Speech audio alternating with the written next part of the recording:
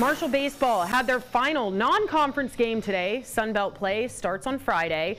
The Herd hosted Ohio State. Head coach Greg Beal's former team. The Buckeyes solo homered in the top of the second. First at bat in the fourth here, still 1-0. Ohio State with a big hit again. This one stays inside but hits that back wall and he lands on second.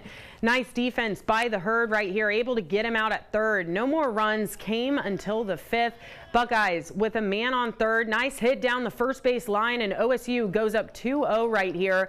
Marshall struggled offensively, leaving 2 on twice, both times with a guy on third, and just could not bring him home. The final of this one, 5-1. Ohio State head coach Greg Beals says it was good seeing his old team today, but he really wishes he got the win.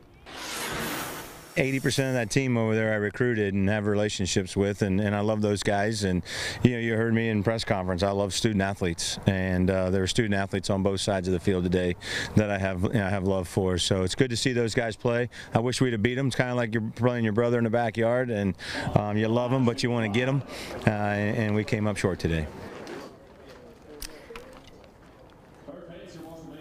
The Herd opens conference play this Friday as they host App State here in Charleston at the Gomart Ballpark for a 3-game series beginning Friday.